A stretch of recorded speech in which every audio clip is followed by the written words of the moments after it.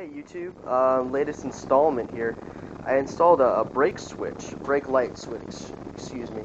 Hopefully you guys can see that. There, it's a better picture. What this is, it's a little laser slash light switch, pressure contact switch for a handgun or a rifle or something.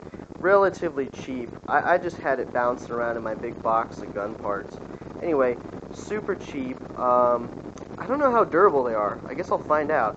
All I did is just wrap it around the brake line right here, because it's going to the same direction anyway.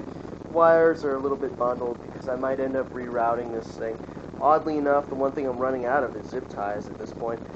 So, brake light turns on. Hopefully you guys can see this. I'm just putting like 3 ounces of pressure, and the light's going on here. Hopefully you guys can see that. Yeah, 3 ounces of pressure. Bad news is it doesn't work with the left side, obviously, because there's no contact switch. But right side is the power braking anyway. If you guys remember, that's the one that's leading to that giant disc brake. That's the one I want. Just dropping everything here.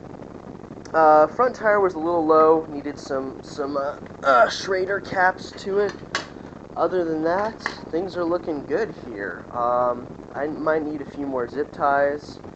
Getting so close to being roadworthy here. The only thing I really need is just that pedal system. The muffler is not a bad idea too, just because it's still on the loud side.